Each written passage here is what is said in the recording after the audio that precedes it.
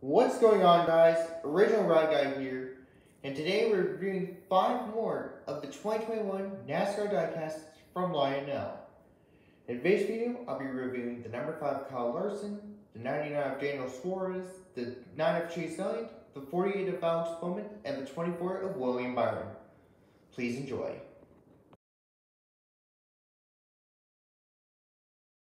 To start off the video, we're going to be reviewing the number 5 of Kyle Larson. As we look at the box, you see like the Hendrick Motorsports logo. It says it's a die-cast body and chassis, and it's a limited edition adult collectible with the official license product for NASCAR. And on the bottom it says it's not suitable for individuals 21 years of age. Come on, man, it's just a toy car. Why be 21? It's not like there's any alcohol advertising of any sort on this, but they did them. Would Hot Wheels ever do this? No. Like, that's not how you attract people. I'm not 21, but I'm 18, so don't arrest me, Lionel. Sorry about digressing. Let's open it up. Now that's out of the box, let's take a look at the diecast itself. By me lifting it, it seems kind of heavy. But that is why it's a die-cast metal chassis. It's not just the body, but the chassis as well. Because the other ones I reviewed were plastic bodies. As you see, it's like the HendrickCars.com logo is a little bit shinier than the others. We got the number 5, got the Charlton sponsor, got a little bit of his classic stripe US colors. That's the reason why NASCAR is so American. Got the Valvoline logos at the back. It says this is the car of Kyle Larson. Also Nations Guard as well. And it's a Chevy Camaro. And on the bottom you can see that it's actually got the gray. It's not like a white. It looks very shiny on the bottom.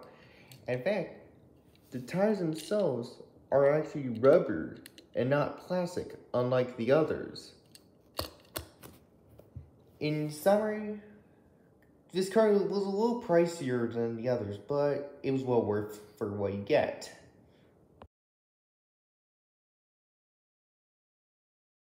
The next one we're reviewing is the 99 of Daniel Suarez.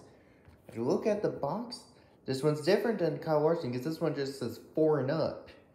And the Daniel Suarez for Diecast Racing, got the NASCAR logo on the front, the information on the side.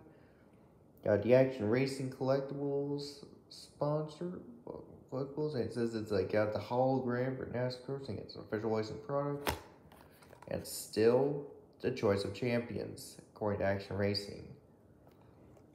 So now, let's take it out of the box. Let's have a look at the car itself. As you look at the side, you can see the 99. It's a nice little lilac and orchid color, because it's like the Tootsies sponsor. It's not the chocolates, but the lounge owned by Kid Rock himself. That's sponsored from Camping World, free winter shirts, the Goodyear tires. You need the whole logo because that's and it says it's we're driven by Daniel Suarez. You got all these on the back, but this one is different than the Kyle Larson one since the chassis is all plastic, just like the tires. Overall, I kind of say that it's pretty cool, and hopefully they make more of these for 2023.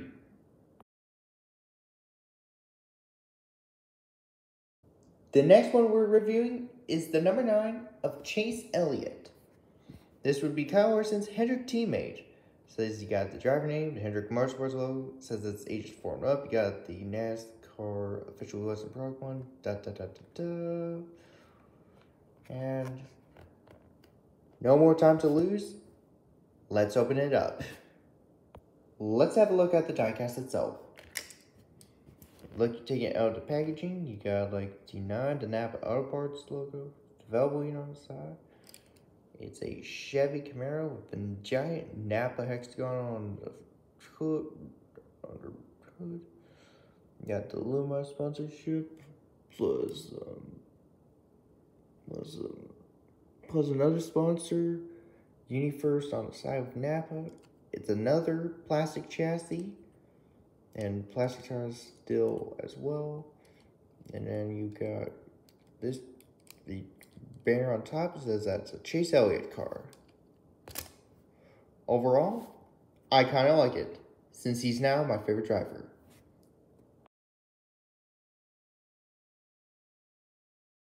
The next diecast we're going to review is the 48 of Alex Bowman. Looking at the box, you got the driver name. It says that it's a Hendrick Motorsports car. And yeah, a really unique pink/magenta or purple stripe on the package. It's still not suitable for most. It's age 4 and up. So, keep things short. Let's take a look at the box. Now that's out of the box, let's have a look. You see, it's got the Ally Financial logo with its slogan, "Do it right."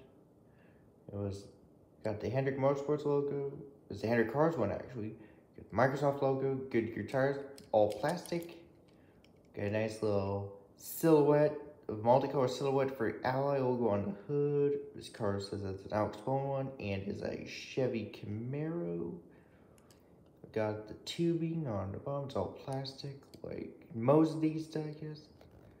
And we had a rear wing with the Ally logo and the old Valvoline one. Overall, it looks pretty classy. Wish they brought it back for 2022, but it's out of my control, sadly.